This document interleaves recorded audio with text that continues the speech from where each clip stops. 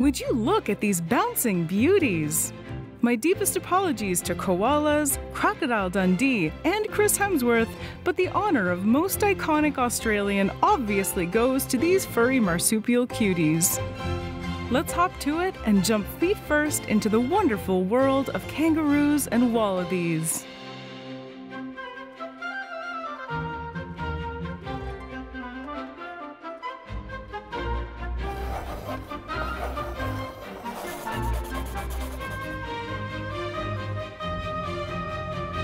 Hi, I'm Danielle Dufault and you're watching Animalogic.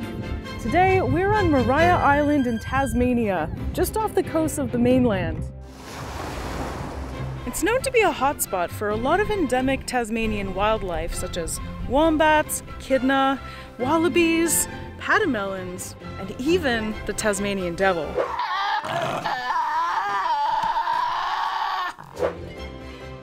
Wallabies are members of the genus Macropus.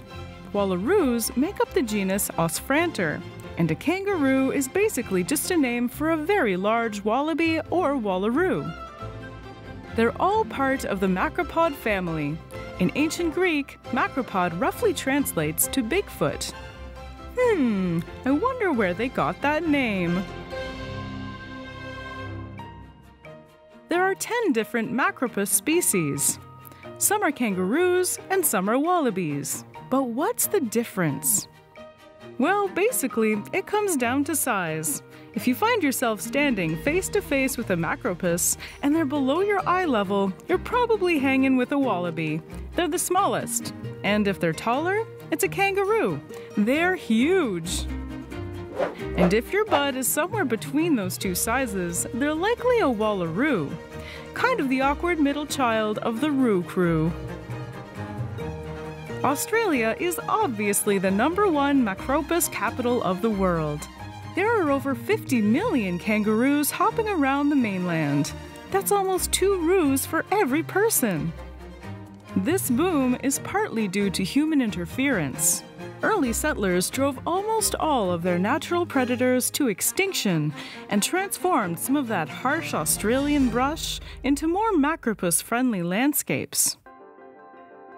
But some Australians think of them as pests because they destroy crops and cause car accidents by hopping into the road. But hey, they were here first, humans. Respect the roo. Even though kangaroos pack a killer kick, they likely won't bite. They're herbivores. They don't even have canine teeth. Luckily, their molars are strong enough to crush up plant matter. Like cows and other ruminants, they regurgitate and chew their food twice. Then, they use the bacteria and fungi in the separate chambers of their very complex digestive system to turn bland greens into yummy nutrients. But enough about diet and geography and genus. You're here for one reason and one reason only: the hopping. Frogs and bunnies have nothing on these legendary hoppers. The best kangaroo jumps can take them 2 meters forward, 3 meters high, and reach speeds of 60 kilometers an hour. So I gotta say, this is the first time that I've interacted with a mammal who's also bipedal, aside from other humans, of course. This is something that we share in common with these guys. With these very specialized feet, they can hop and jump and run at high speeds and prop themselves up with their tail and their front paws when they need to. These animals are such expert bouncers that they actually conserve energy when hopping far distances at high speeds. The tendons in their legs act like springs. When they land, the tendons get compressed and then want to expand again right away. So the energy is mostly coming from their tendons, not their muscles. To handle these high-speed hops, Macropus developed muscular tails that keep them balanced. Their tails also help propel them forward for jumps. Think of it as their third leg. Their breathing is synchronized with their bouncing. When they jump, their lungs automatically empty, and when they land, their lungs fill with air. There's a lot of power behind those hops. Being able to hop very quickly across vast distances and turn low-cal plants into energy are the reasons kangaroos and wallabies do well in the Australian desert. Very few large mammals would be able to survive that barren environment, let alone thrive in it. The most powerful macropods are, of course, kangaroos. The red kangaroo is the largest. They can grow up to 2 meters tall and weigh 90 kilograms. They're members of the Ostranter genus, so they're more closely related to wallaroos than to other kangaroos. But how can we ignore this muscly macropod beast? These are the dudes that look like they ate a bowl of steroids for breakfast. Red kangaroos also love socializing. They've been spotted hanging out in groups as big as 1,000. Popular and beefy, these guys are total jocks. Former threats like the Tasmanian tiger and marsupial lion have gone extinct, so red kangaroos don't have any predators.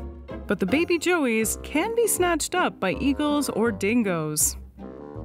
Here's where I could make a dingo ate my baby joke, but I won't subject you to my Australian accent. 2020 has been tough enough. The second biggest kangaroo after the red is the eastern grey. These kangaroos are just as tall as the red, but much thinner. They're super comfortable with humans because they happen to enjoy the same climate and land conditions as we do. Eastern grey kangaroos also enjoy socializing, but only in groups of 10 or less, far more exclusive than 1,000. By the way, a group of kangaroos is called a mob, so stay on their good side and never ask them about their business. These are the Kangaroo Island kangaroos. As this species evolved on an island environment, they didn't really have any natural predators to face out there. So naturally they became a little bit less fearful. They didn't really develop that kind of anxious response too much because they didn't have to worry about natural predators. They became almost like a pygmy kangaroo. Being on an island, you tend to evolve to be smaller, and became more social because you had to deal with your neighbors. Gotta get friendly. Then there's the wallaby. They're smaller and more solitary than their kangaroo cousins. This is a swamp wallaby. They don't necessarily live near swamps, but they sure do smell like they do. That's where they get their nickname, Stinker. There are several different wallaby species, and some have actually been successfully introduced to areas outside of Australia, including Hawaii, France, New Zealand, and the UK. Who knew wallabies were so worldly? If you're really lucky, you might come across one of the most beautiful members of the kangaroo family, the white wallaby. Off the southeast coast of Tasmania, on Bruny Island, there lives a colony of about 200 albino wallabies. This genetic mutation makes them sensitive to the sun, gives them poor eyesight, and makes them stick out like a sore thumb.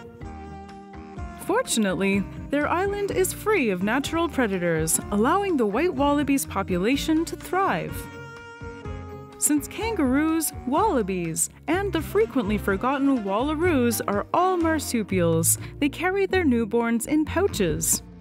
After just 1 month of pregnancy, the mother gives birth to a blind baby joey that weighs just 1 gram. Despite their tiny size and general uselessness, the joey's sense of smell and strong arms help them climb up their mama's body and into her pouch, where they'll stay for 5 to 11 months. Oh, I can see it. He's kind of hanging to just to the right. So this little lady is pregnant with a little joey inside. And so she's got to eat lots to help him grow big and strong. There's only room for 1 joey in 1 pouch. Highlander rules, so no litters or even twins. Macropods can do something pretty cool called embryonic diapause. It means she can delay the development of a fertilized egg if her pouch is already filled with a joey. When that joey gets old enough to leave her pouch, or if he dies, she can choose to fertilize her banked egg and start the process again. That'd be too convenient. So how do we become marsupials? I think we've missed the mark by a few million years, but... Well, once the Joey is over the pouch stage, he'll still need to stay close to Mom. She provides all his food, and he'll eat directly out of her pouch.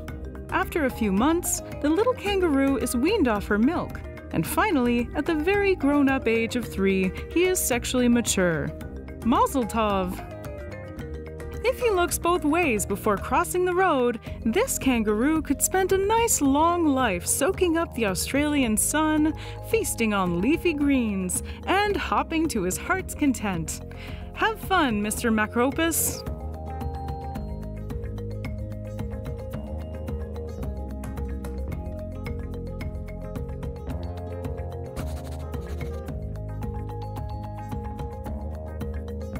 So what should I talk about next? Please let me know in the comments, and don't forget to subscribe for new episodes every week. Thanks for watching. See ya!